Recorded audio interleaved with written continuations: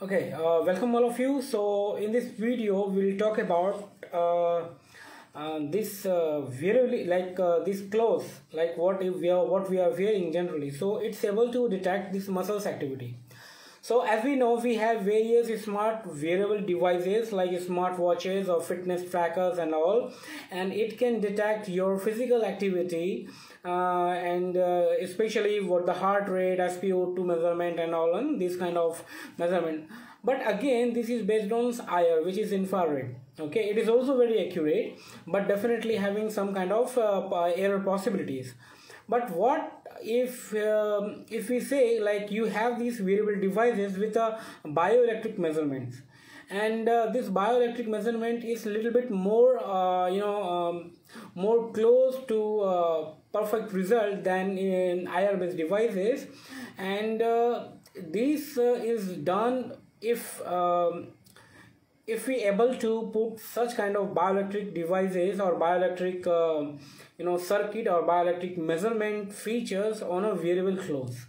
So you just imagine what kind of smart clothes we have, and we then further we don't need such kind of fitness tracker and smart devices, smart wearable devices, smart watches. Like I'm saying, clothes is also become the smart devices.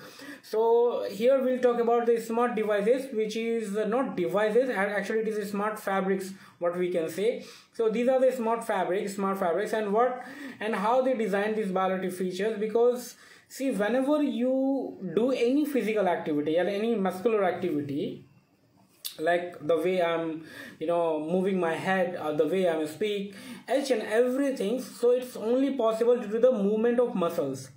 And we know the movement of muscles is only possible when the kind of signal is from the brain or from the CNS, central nervous system. They transfer the signal to the muscles, and then muscles take actions and movement, and these muscles movements is leads to the change in potentials, electrical potentials. So each and every movement of your body is associated with this change in electrical potentials.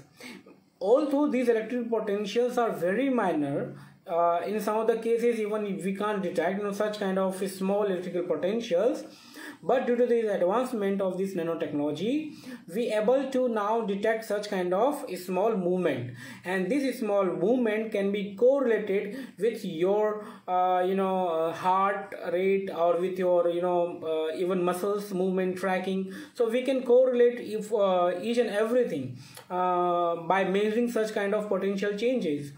So what the scientists have done, the scientists are utilizing this, but only one concern they have. Actually they want some kind of material which, because they want to put over the clothes.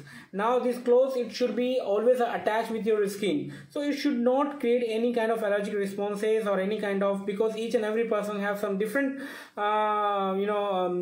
physiology.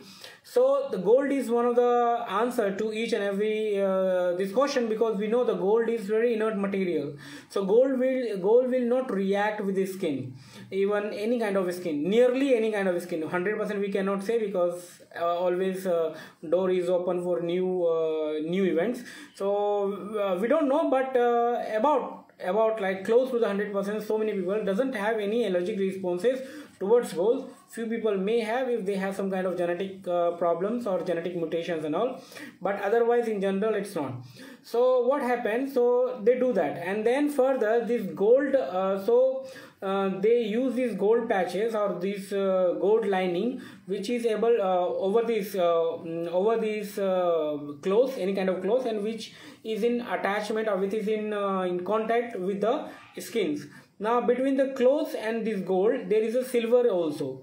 There is a silver lining also. And why this is silver lining? Is just for this conductivity. Gold itself is also very good, but the kind of circuit or kind of bioelectric electrode what we needed, so we can't do with the gold, because gold is attached with the skin. So we use this gold for the skin, and whatever the potential changes happening in the skin, they the gold capture those things and transfer to the silver, and where those miniature electrodes or nano electrodes is present or embedded, and from there they measure these kind of electrical changes.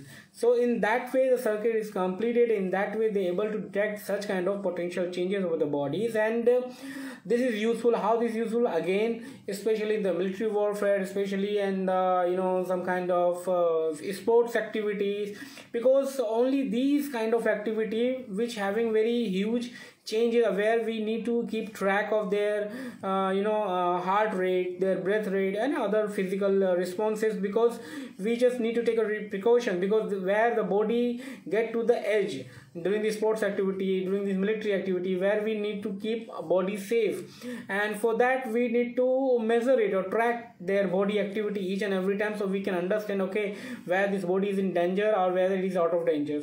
So especially these activities, sports activity or any kind of activity where these physical exercise or physical activities are very intense, on those persons, these kind of wearable fabrics are very important, wearable clothes are very important, which able to detect their physical movement and their vitalities.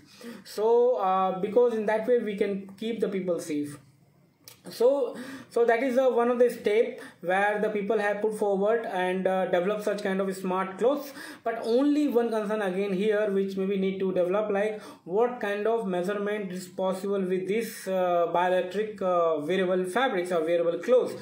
So that is the one question. Like definitely heart rate will be there, but apart from that, what kind of measurement people can do, like even if it is a physical, like which kind of vital activity we can measure it, and what is the error rate, like definitely each and every detections or diagnosis may have some error rates.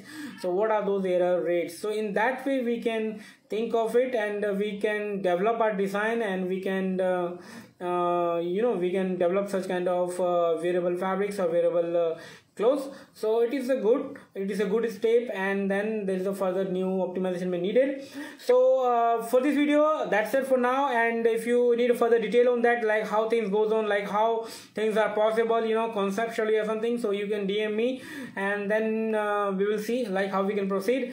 And so we will meet in another video, some another topic. So till then, bye bye, take care.